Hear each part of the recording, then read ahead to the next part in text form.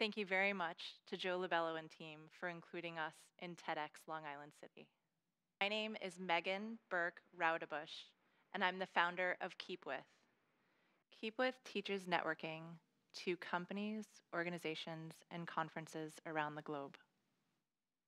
This talk is called Networking, the Company You Keep. Networking is the building and maintaining of meaningful relationships for personal and professional reasons in support of the goals of the people you know and the people they know.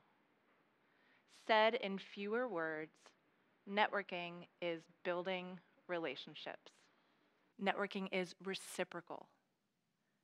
It is genuine.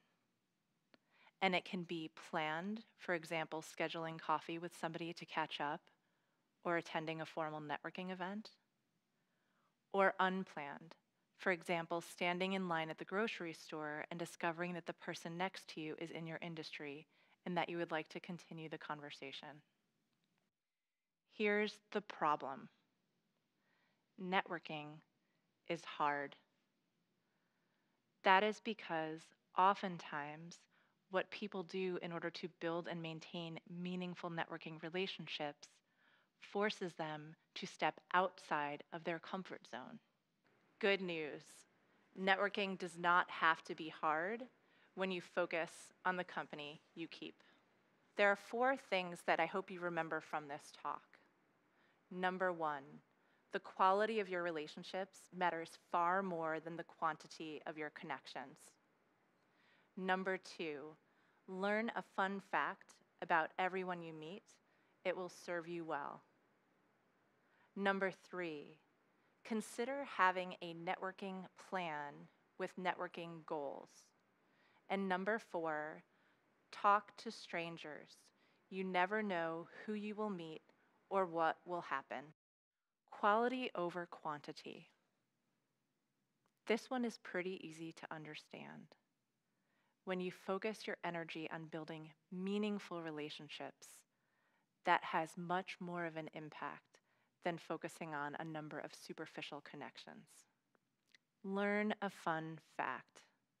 A fun fact is an interesting and unexpected piece of information about someone that most people do not know. For example, a fun fact about me is that I happen to be a knitter.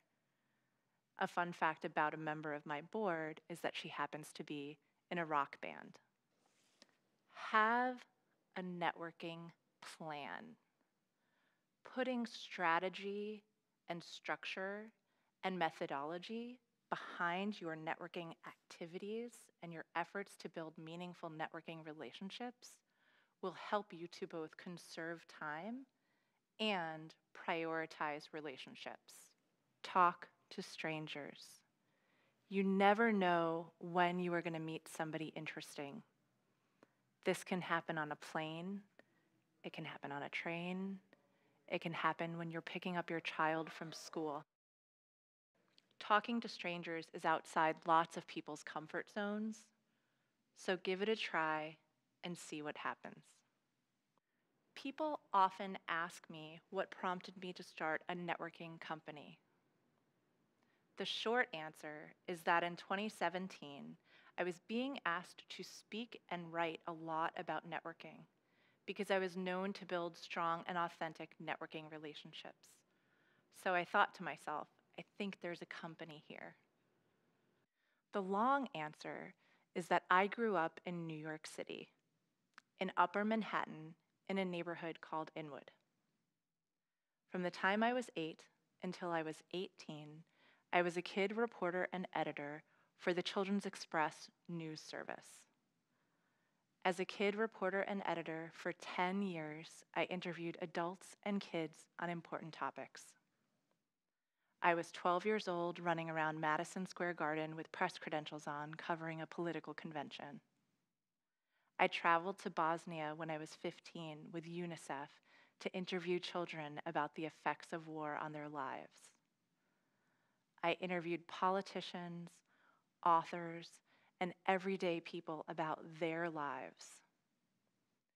My experience as a kid reporter and a kid editor taught me the importance of asking open-ended questions and how critical it is that we care about the world around us. Asking questions and seeking to have a more global worldview are essential to successful networking. Networking is the building and maintaining of meaningful relationships for personal and professional reasons in support of the goals of the people you know and the people they know. To network well, focus on the quality of your relationships versus the quantity of your connections. Learn a fun fact about everyone you meet. Have a networking plan that includes networking goals. And talk to strangers because you never know what will happen. Combine that all with a habit of asking open-ended questions and a constant interest in establishing a more global worldview, and you will do just fine when it comes to the company you keep.